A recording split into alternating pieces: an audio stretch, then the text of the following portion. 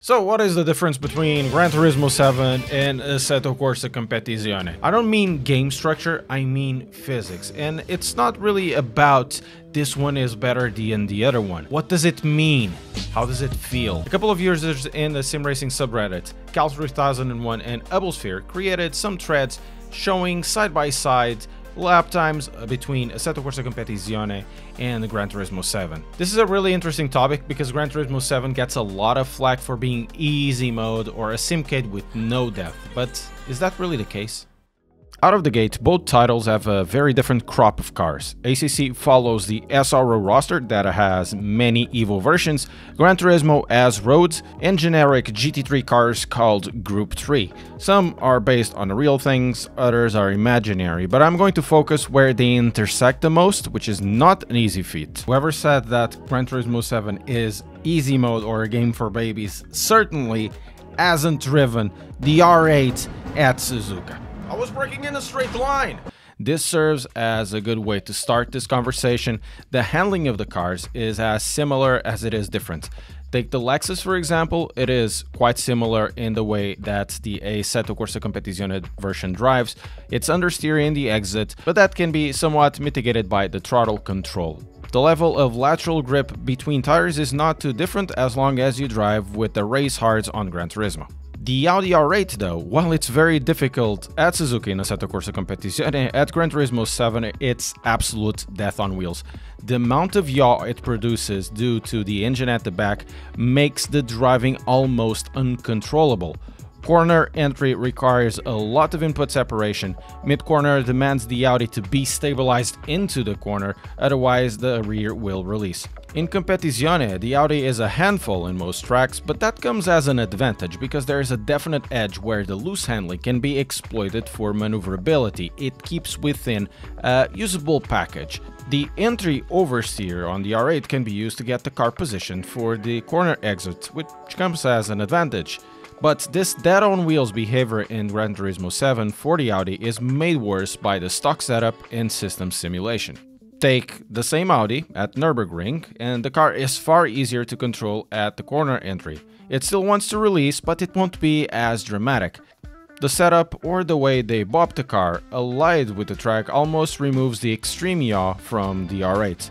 Messing with the setups, adding stiffness at the front helps more at Nürburgring, while it did close to nothing at Suzuka. And speaking of setups, the setups in ACC are far deeper with more control over the suspension details. Tire grip can be also maximized by tuning the tire pressures. Also, there's more control over the systems of the car that will impact the way it behaves. Traction control in Gran Turismo has always been a strange topic to me. It is oftentimes, if not always, faster to go without traction control. Using traction control will impede massively the power delivery in the way that hinders the progress of the car. This is almost unthinkable in ACC. Sure, you can use cars like the Audi with very low traction control, but it still uses it. You try to turn it off, it will make the car flip at a whiff of the throttle. Then you have cars like the M4 or the Ferrari, which use extremely high traction control. Then you have the example of the Aston Martin, which uses extremely high traction control 2 values. Each traction control on Assetto Corsa Competizione between cars will work completely different and will give different dynamics to the way the car will be driving. Then you have the brake bias. It's only possible to move the settings 5 points forwards or backwards compared to the granularity you have on ACC. All of these systems help a lot to tame a car in Competizione. This level of system simulation in ACC, it is unparalleled. It can't really compare to Gran Turismo. It's so much more evolved, and in reality it's not only against Gran Turismo, it's pretty much against all other sims out there. We can't really speak about physics differences without speaking about the tire model. In condensing the way ACC drives, to me it is basically slip angles surfing. The not so condensed part of it is that the model is very sensitive to different pressures and conditions on the track. The tire model also has dynamic wear that reacts to the way how the tire was broken and from new. the temperature changes, if you added any marbles, and if you have flat spots in the tire. If the tire is cold and it warms up really fast, it's likely you're also gonna break it. If you end up spinning up the car, this will result in laps of trying to cool down the tires and driving over glass. Because of all of these nuances, if you add in the dynamic weather, for example, it will allow you to think forward, plan the strategy around that dynamic, like if it's worth keeping a tire compound until the weather develops for the better for you, or going to the pits to change it, or just keep it until it's not worth it anymore. So the way that the tire physics work in Competizione gives you a huge depth in simulation. Gran Turismo is definitely more simplified in this department. There's tire wear, there's tire heat, there are compounds, but the wear is somewhat linear. In terms of driving, where hot laps are concerned, the Assetto Corsa tire is more danceable at the limit, but there is quite a lot of crossover between those because you really are not really trying to make sure that your tire lasts long. But once you start racing, the dynamics of the Assetto Corsa Competizione tire are definitely superior and more interesting.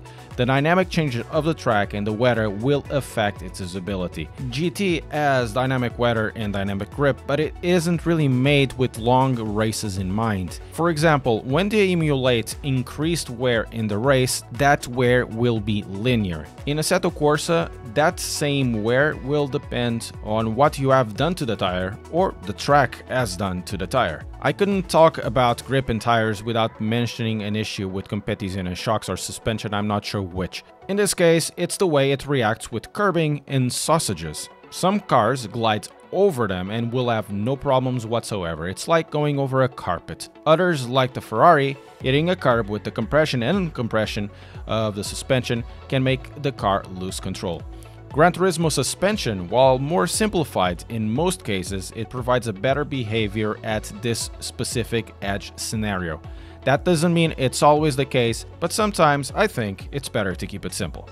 Last point I would like to raise is the force feedback.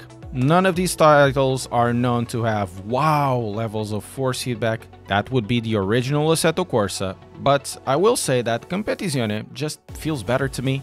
I love Gran Turismo Sport force feedback, but for 7 I could only have any level connection to the track with the Logitech Pro DD wheel. Everything else, no matter what it is, even the Logitech G923, it is really not that good.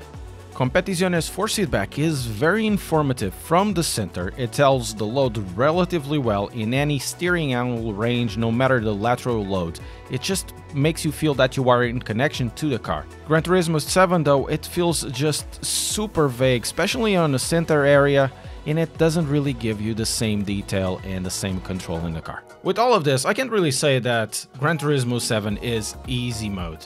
I find that between both, this ends up being more about the details making a difference rather than both of them being worlds apart. Competizione strives for the racing and driving details that are important in endurance racing. Gran Turismo goes a different way. It drops the overall complexity of the simulation present in Assetto Corsa Competizione, all the nitty-gritty for the sake of accessibility, keeping all the important simulation details that bring a lot of crossover between all the sims out there. And well, these are my opinions on this subject. Let me know yours, but what you really should see next are these sim racing hot takes.